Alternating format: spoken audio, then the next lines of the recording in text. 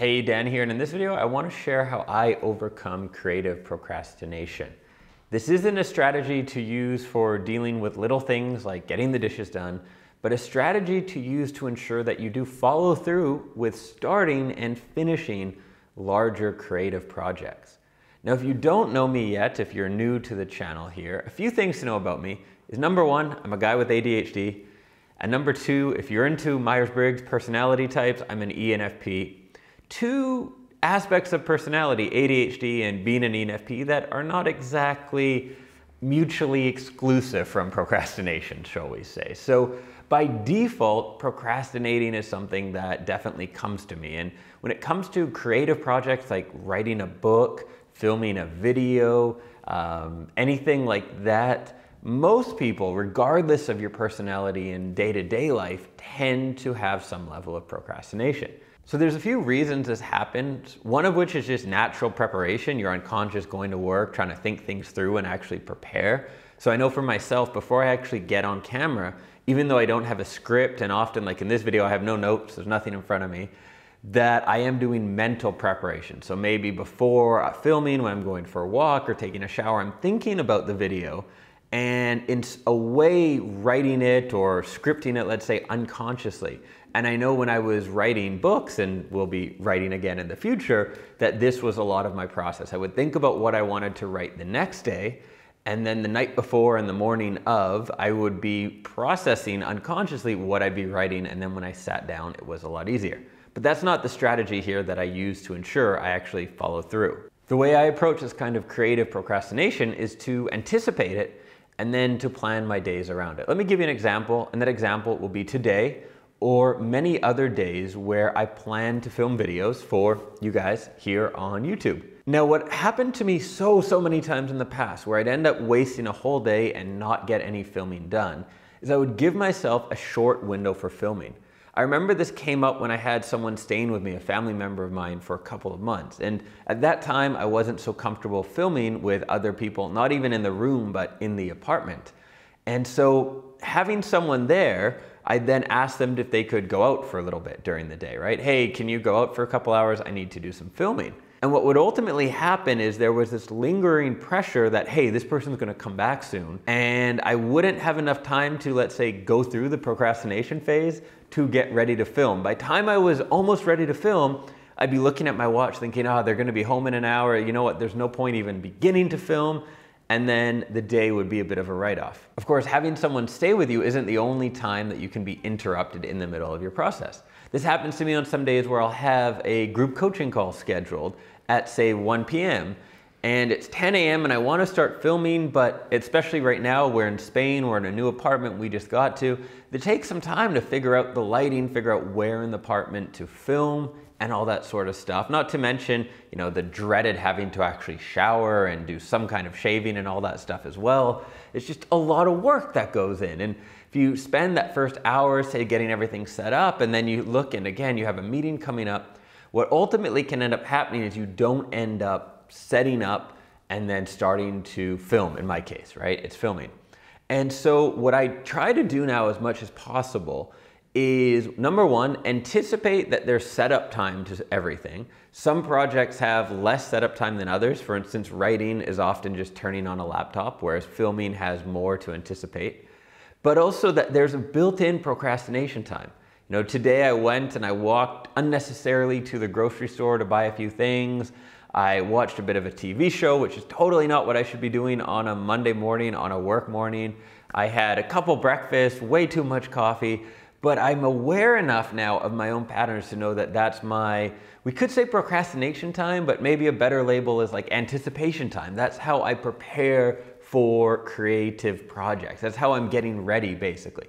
And if today was set up where now it's what, 4:30 when I'm actually filming here. If today was set up where I had meetings even from 3, there'd be no filming getting done today.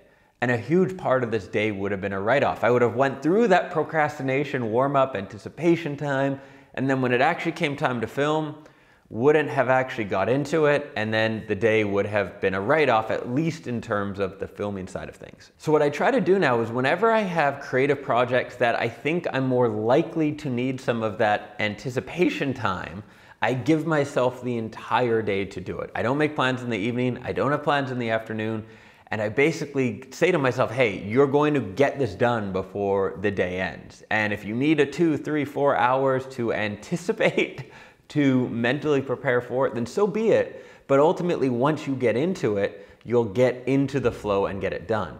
I know that's very true for myself with filming. Once I get everything set up, once I get over that initial sort of block, then I'm able to film 3, 4, sometimes 5 or more videos in a day. But it took me a long time to realize this and to not only anticipate that I need that time, but not to feel guilty about it, not to feel bad like, oh, I didn't get right to work, therefore I screwed up the day or something. Then I feel bad about the procrastination, which then puts me in a bad headspace, and then I don't actually start getting the work done, which obviously creates a really bad pattern and can end up where weeks go by without any kind of filming.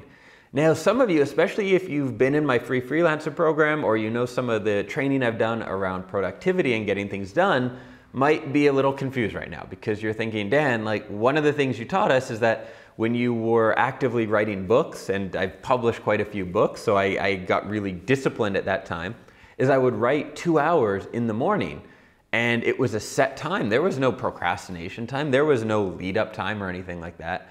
And this advice I'm giving now is quite a bit different. And yes, that's completely true. Both approaches work for different things. So what I actually plan to be filming today is not this video on procrastination, but a video series on adult ADHD. And it's a series that's going to go quite a bit more in depth than I sometimes can do in a single video. It's a series that's going to go into some territory I don't usually touch on. And it's because of these new challenges in it that it's something I'm not exactly comfortable with yet. And I'm still having to wrap my head around how to present some of the material. Because of that, there is that procrastination, this lead up time that I need. Whereas if I was filming a regular video on a topic I was really comfortable with and that I talked about all the time, I may not need that lead time. So that's the main difference between these two. If there's something that's a creative task but a little more routine, so for example, when I answer your Ask Dan questions on my podcast, I do these about 30-minute recordings. I'll improvise, I'm not taking notes before about how I will answer anything like that. And that's something that is, I would say, creative and is on the spot. And I probably would procrastinate years ago, but now I'm really comfortable doing.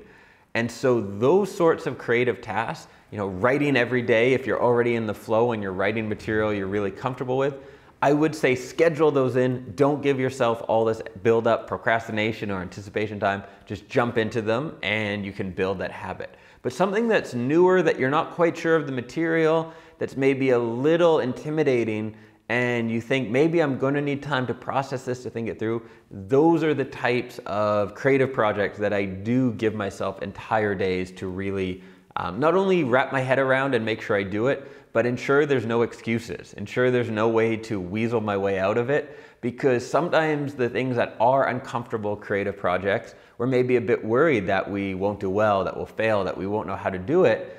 And perhaps unconsciously, not only can we procrastinate, but we can find ways to maybe skip over that video series or just, not have time for that. There's an important meeting, and ultimately never get that stuff done. Let me know in the comments if you think a strategy like this will work for you as well when it comes to overcoming procrastination and getting your creative projects done.